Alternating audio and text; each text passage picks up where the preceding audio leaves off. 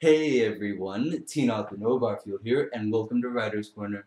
Alright, so a few things have changed since between my last video and this video. First off, you may immediately notice my hair is different. My bangs are longer, but everything else is shorter. I like it that way. It's the favorite way I've cut my hair, and yes, I cut my own hair. I'm gonna pay someone to do that. The second thing, since my family and I travel full-time, which you can check out on our travel website, livingnomadstyle.com, we are going to be moving. We're going to be in California for a short period of time, checking out San Francisco stuff because we have a lot of stuff we want to do there. And then we're going to be going further down southwest Utah, Arizona, Nevada, I think.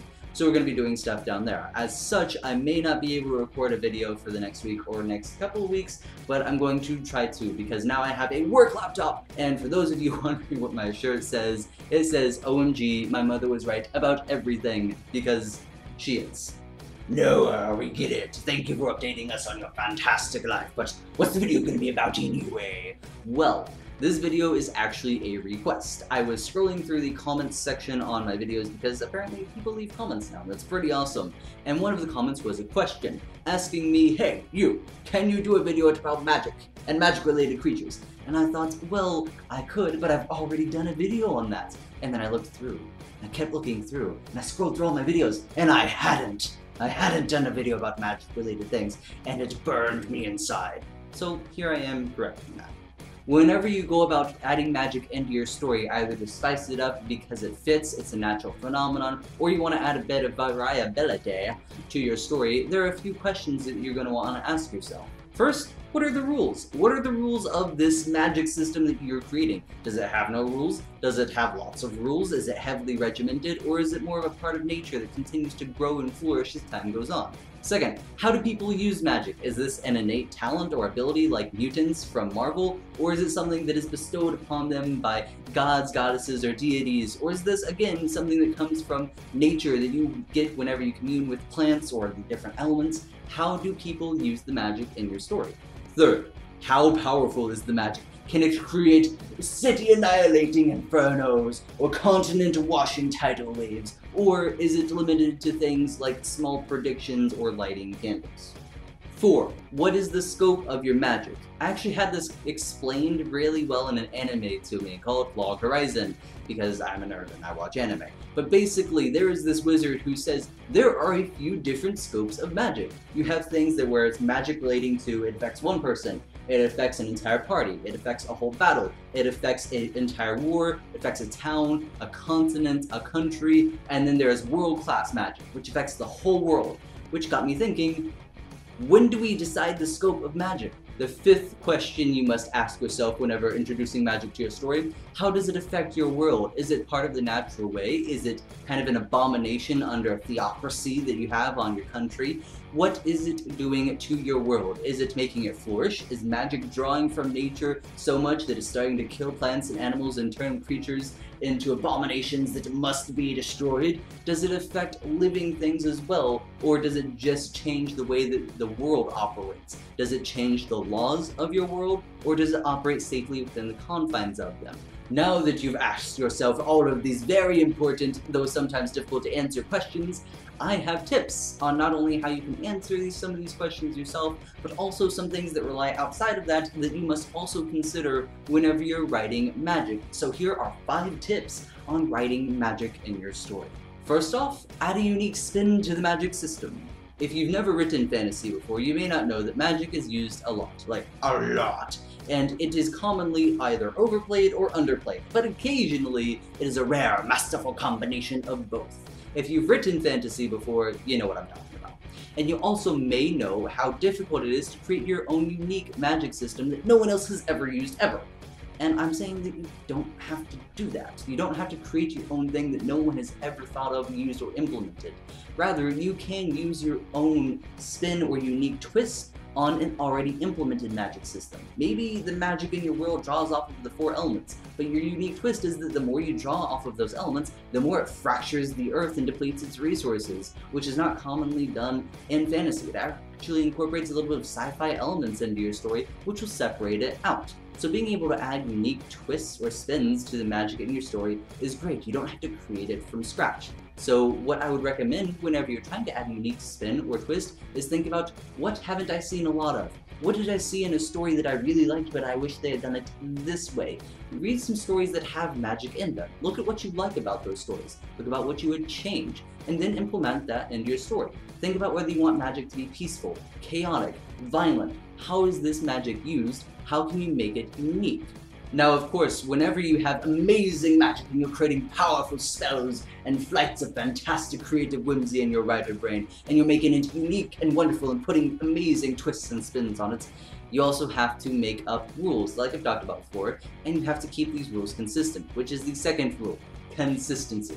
But Noah, why are you telling us to have consistency with our magic when part of the great, amazing, creative ways to use magic is how unpredictable and varied it is? Well, it's important to keep magic unpredictable, creative, and varied, yes, but one of the great ways that you can do that is maintaining consistency. It sounds weird, but it works. If you have a strict set of rules and structure that sometimes can be bent but never broken, it allows your readers to have greater respect for you as an author, both with your characters and the complexity of the world that you have built.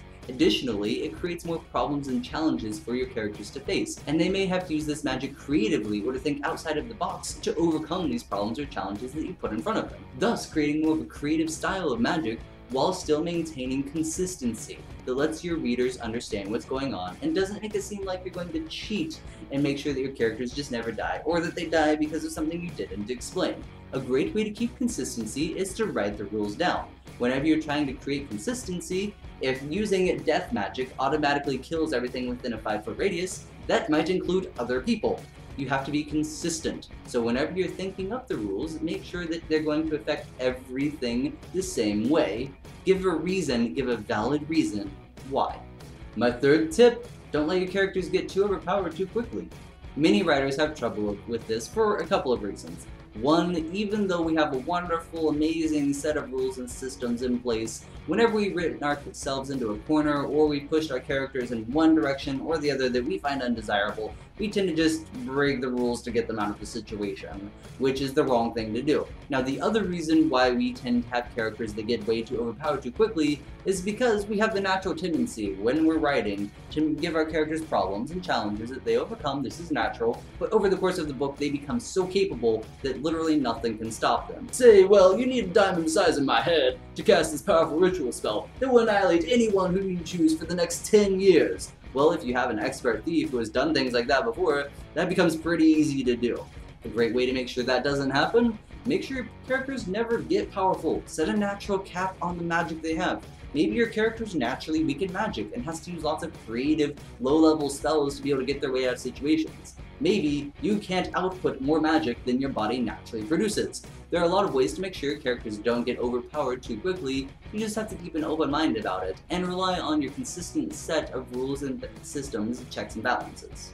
My fourth tip: deal with magical ramifications. Magic has the possibility to have much greater ramifications than anything else because of its unpredictable, almost reality-bending nature sometimes. We need to deal with that. A lot of writers have the tendency to avoid this step. To be like, okay, my characters aren't overpowered, I have a consistent set of rules and balances, I know where magic comes from, I have all of the things set up. Well, what happens whenever a ritual goes wrong? What happens whenever a powerful wizard turns evil? What happens whenever a witch decides to raise an undead army? Make sure that if you have a good side of magic, make sure something bad happens somewhere else in the world. That way, at least you know magic isn't all it's cracked up to be. Now, my fifth and final tip: don't freak out. Don't try and make an entire magical system in one day. Don't let the rules overwhelm you. Have fun with the magic, and if you've noticed a problem, write down a rule, go back, add that in, change the story a little bit, and then keep going. Whenever you go back in to write the next day after you finish the chapter before, read over that last chapter. Does anything strike out to you as weird, as off? Does anything that you did break the rules? A little bit of stress is okay, that's natural. You're a writer, you're probably going to stress out until you need doses of coffee just to keep you up and now you're jittery and panicky, but hey, you're writing a paranoid character anyway, so why not? Approach it one bit at a time until you're comfortable with it, and you can slowly absorb more and more into your writing style. Now, with all of that out of the way, it's time that I brag about my book. My novel, Legend Man, this fantastic piece of literature right here, is available on a plethora of places. You can find it on iTunes, Barnes & Noble, Amazon, Smashwords, my publisher's website, or my website, www.arc-storm.com. And if you order it off of there, I'll personally sign it for you. Hey, just owning my book ain't enough for you? Of course it's not. You also want to keep up to date with me, so you can follow me on Facebook, Goodreads, Wattpad. I'm doing something pretty interesting real soon here with that. Or Twitter. I tend to put out all my updates and whether I'm going to be able to do a video or not on there, so it's pretty important to follow me on there. Or if you're an amazing person and you just like to stick on YouTube, that's okay. You can comment or subscribe below, or do both. I love when you do both. Okay, I hope this video has been helpful, that you have enjoyed it, that the person who requested this has found it useful, and most importantly, that you continue to enjoy it.